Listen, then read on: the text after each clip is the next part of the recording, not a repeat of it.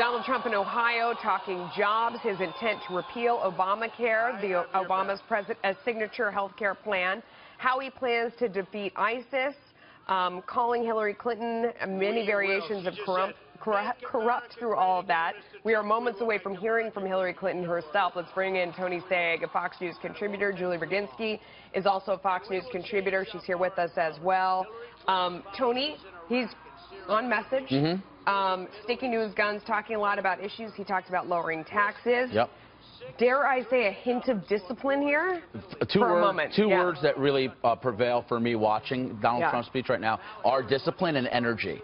And this is exactly what he needs in the final 2 weeks. He was given a big opportunity with the Obamacare premium hikes to focus on that issue. He talked specifically about how it hurts people in Ohio. He said how 5 insurers were going to be dropping out of Ohio's plan. This is exactly the type of thing he needs to be focusing on. He talked about the economy, jobs. This is really on point.